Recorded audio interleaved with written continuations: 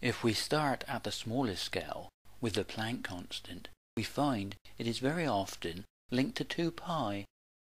This happens so often in quantum mechanics that a new mathematical symbol was created called h-bar to represent the Planck constant divided by 2 pi.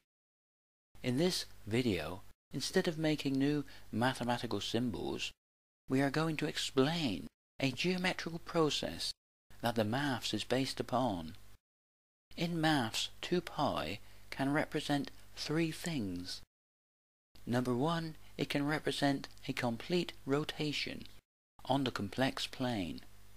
Number 2, it can represent cylindrical symmetry that has line symmetry. And number 3, it can represent a 2-dimensional aspect of spherical symmetry. I will explain these 3 different aspects of 2 pi within one universal process, with the Planck constant being a constant of action in the dynamic geometrical process that we see and feel as the passage of time. In this diagram we have the complex plane with 0 in the center, representing t equals 0. We can think of this as one photon electron coupling, or dipole moment, equals 0, the moment of now, with the positive numbers representing an infinite future and the negative numbers representing an infinite past. There is symmetry between the positive and negative numbers, representing the symmetry between the future and the past, as the future unfolds, with each photon-electron coupling, or dipole moment. This forms CPT symmetry, with symmetry between charge, parity, and time. We have symmetry between matter and antimatter, and because the absorption and emission of light, or photon energy, is spontaneous, there will always be the continuous annihilation of antimatter. In this theory, the antimatter annihilation represents the past, at the smallest scale of a process of continuous energy exchange, with the probabilistic nature of quantum mechanics representing the same uncertainty we would have with any future event. In the equation for Heisenberg's uncertainty principle, we find not just energy and time, but also we find 2 pi, representing cylindrical symmetry. Each rotation of the complex plane forms a new Riemann surface as the future unfolds, photon by photon. This process will form cylindrical symmetry that we can see in this image of a sine wave, forming a vector with line symmetry as the process unfolds. But this is formed by spherical symmetry, with light waves being formed by the wave-particle function, or probability function, in the form of an inverse sphere. In mathematics, a sphere is represented by 4 pi, and if the equation for Heisenberg's uncertainty principle is reformulated using position and momentum, we have 4 pi. The interior of a sphere is naturally 3-dimensional, giving us the 3 dimensions of our everyday life.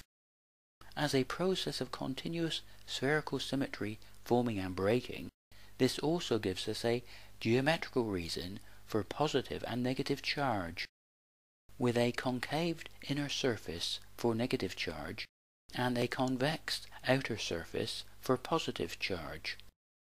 Therefore, we can have the use of the holographic principle, with the information of our 3-dimensional universe encoded on a 2-dimensional boundary condition by the movement of positive and negative charge. This whole theory can be explained in just one equation, with energy equals mass, linked to the Lorentz contraction of space and time. The Lorentz contraction represents the time dilation of Einstein's theory of relativity. We have energy slowing up the rate that time flows as a universal process of energy exchange, or what I like to call continuous creation. Mass will increase relative to this process, with gravity being a secondary force to the electromagnetic force. The C2 represents the speed of light radiating out in a sphere of electromagnetic radiation from its radius, forming a square of probability. We have to square the probability of the wave function, because the area of the sphere is equal to the square of the radius of the sphere, multiplied by 4 pi. This simple geometrical process forms the probability and uncertainty of everyday life, and at the smallest scale of the process is represented mathematically by Heisenberg's uncertainty principle. In such a theory, we have an emergent future unfolding photon by photon, with the movement of charge and flow of electromagnetic fields. The brackets in the equation represent a dynamic boundary condition of an individual reference frame with an arrow of time, or timeline, for each frame of reference.